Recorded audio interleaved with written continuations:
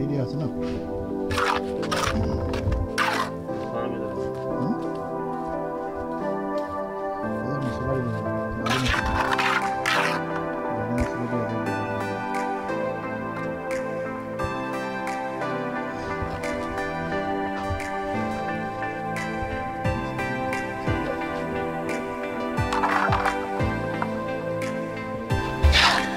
প্ৰথম জাব এটাটো বালি মছলা দি হৈ গ'ল ন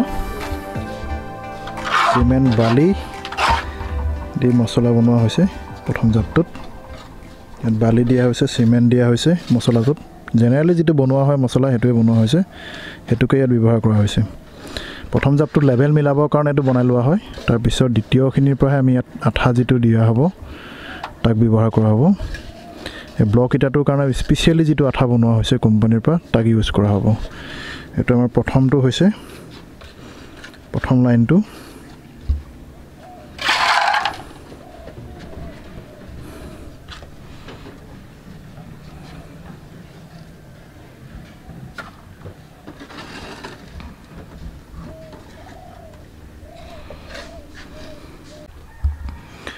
আমি আঠা বনাবলৈ লৈছো আঠাখিনি কেনেকৈ বনাই হেতু বিষয়ে আমি ডিটেইলছ আপোনালোকক আগবঢ়াব বিচাৰিছো এটো হৈছে আঠাৰ বেগ এটা খোলা আছে আমি খুলিছিলুৱে এটা খোলা হে হল দ্বিতীয়টো আঠা এটো আমি বনাইছিলো আমি আঠাখিনি ওলাই আছে এনেকৈ আপোনালোকে আঠাবিলাক উলিয়াই ল'ব আঠা ইয়াত সম্পূৰ্ণৰূপে মিক্স কৰা আছে ইয়াতে মিক্স কৰা আছে গোটেইখিনি বস্তু আঠাটোত 26 কেজি কে আহে আঠাটো এটা এনেকৈ পানী ঢালিব লগা আছে পানী অকল মিক্স কৰিব লগা আছে বেলেগ একো মিক্স কৰিব লগা নাথাকে আঠাখিনিত আপোনালোকে নিজৰ প্ৰয়োজন অনুসাৰে এনেকৈ লৈ ল'ব আঠাখিনি নিৰ্দিষ্ট পৰিমাণৰ তাৰ এটা হিচাপত আপোনালোকে আঠাটো পানী দি ব্যৱহাৰ কৰিব লাগিব অকল পানী বাকি সকলো সিমেন্ট বালি সকলোবিলাক ইয়াতে মিক্স কৰা থাকে কোম্পানীৰ পৰা বনাই পঠিওৱা থাকে গতিকে অকল এখিনি আপোনালোকে পানীটো মিক্স কৰিব লাগিব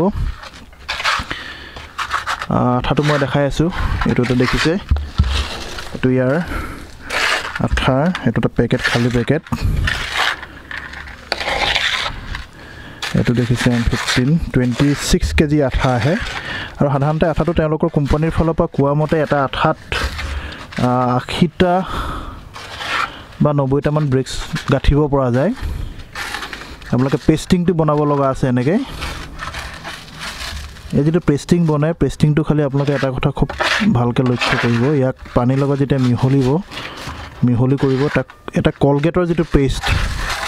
কলগেটখিনি যেনেকুৱা থাকে কলগেটৰ পেস্টিংৰ দৰে বনাব লাগিব আৰু পানীৰ লগত যাতে মিক্সটো ভালকৈ হৈছে নাই হেতু বিষয়ে আপোনালোকে খুব ভালকৈ গুৰুত্ব সহকাৰে চাব এনেদৰে আমি আঠাটো প্ৰস্তুত কৰা হয় বিশেষ একো টান কাম নহয় মাত্ৰ আঠাটো আপোনালোকে পানীৰ লগত মিক্স কৰি তাক পেষ্টটো যাতে ভালকৈ বনাই হেতুৰ ওপৰত মিক্সটো যাতে ভালকৈ হৈছে নাই হেতু চাব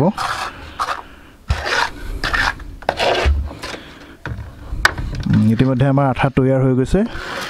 আমি আঠাখিনি পুনৰবাৰ গাঠিবৰ কাৰণে আমি লৈ যাম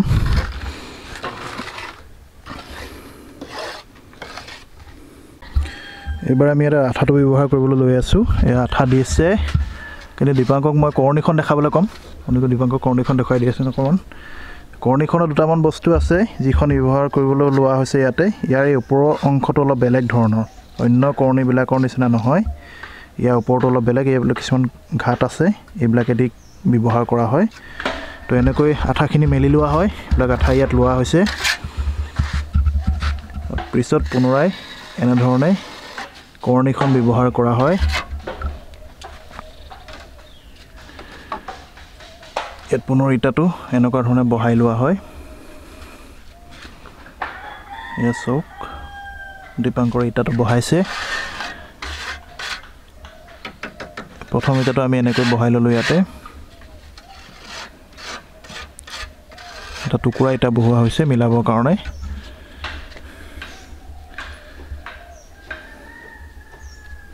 এটা কলম মাৰি চোৱা হৈছে ইটাটো সিধা হৈ আছে নে নাই তাক এটা হিচাপত বহাব লগিয়া হয়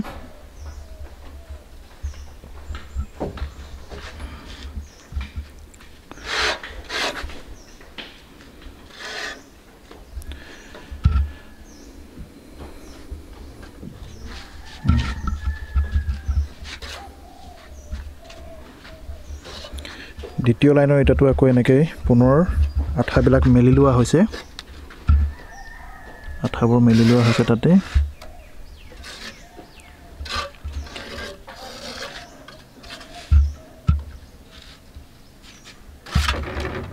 মেলি লৈ ইয়াৰ কৰণীখনে পুনৰবাৰ এনেকৈ টানি দিয়া হয় যাতে তাত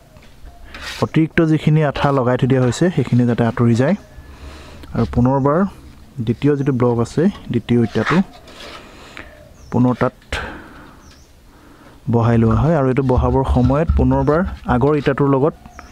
জয়েন হ'বৰ কাৰণে আমি এই আঠাটোৰ মাজৰ ডখত দি দিয়া হয় দুটা ইটাৰ মাজত এনেকৈ লগাই দিয়া হয় যাতে দুইটা ইটা জয়েন হৈ যায় আৰু কৰণীখন অকমান টানি দি সমান কৰি দিয়া হয় যাতে ইটা দুটা সমানকৈ বহিব পৰা হয় দ্বিতীয়টো ইটা এনেকৈ বহোৱা হৈছে এনেদৰে প্ৰতিটো লাইনত এটা এটাকৈ ইটাবিলাক জাপি গৈ থকা হয় এনেকুৱা হিচাপতে আমি বনাই থকা হয় ব্লক ইটাটো বনাবৰ কাৰণে বিশেষকৈ ইয়াৰ কাৰণে এই আঠাটো বিশেষকৈ ব্যৱহাৰ কৰা হয় আৰু এই আঠাটো যথেষ্ট ফলপ্ৰসূ দেখা যায় গতিকে এইটো স্পেচিয়েলি এই ইটাটোৰ কাৰণে ব্লকটোৰ কাৰণে আঠাটো তৈয়াৰ কৰা হয় ইয়াতে চিমেণ্ট বালি সকলোবিলাক সাইন্টিফিকেলি পেষ্টিং কৰা আছে এক বনোৱা হৈছে আৰু এই ইটাত আঠাৰ যিটো পেষ্ট এই পেষ্টটো কেনেকৈ বনাই মই সেইটো আপোনালোকক দেখাই আছোঁ কিছু সময় পিছতে